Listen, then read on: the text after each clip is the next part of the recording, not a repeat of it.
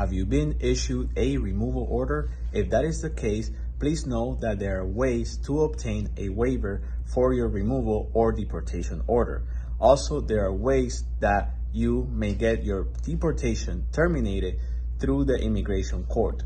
It is important to understand that judges will consider good moral conduct and also other factors such as family ties and whether the applicant is eligible for some sort of discretionary immigration status such as TPS, or if the person is eligible for adjustment of status but for the deportation. So it is important for you to maintain good moral conduct in the United States for you to have a chance to get your deportation either waived or terminated.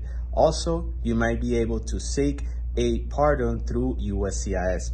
If you have any questions regarding immigration matters such as deportations, feel free to give me a call. I'm here to assist you. Take care.